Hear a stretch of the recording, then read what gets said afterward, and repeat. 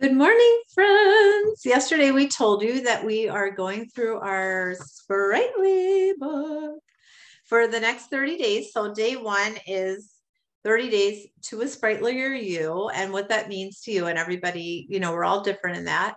But we encourage you to journal what Sprightly looks like to you.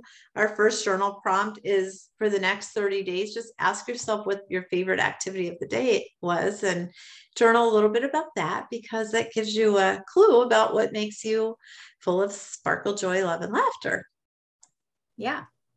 Yeah. So each day we'll take a little bit about from each chapter of the book and we'll talk a little bit more about it. But yes, start your journal, go get yourself some fresh paper or a new notebook. And that's always helpful to me. Mm-hmm. Or if you have the book, we have the journal pages right in there. So that makes it nice and convenient. And it makes fun to look back and see what you wrote. Absolutely. Mm-hmm. All right, everybody. We'll see you tomorrow. Bye. Bye.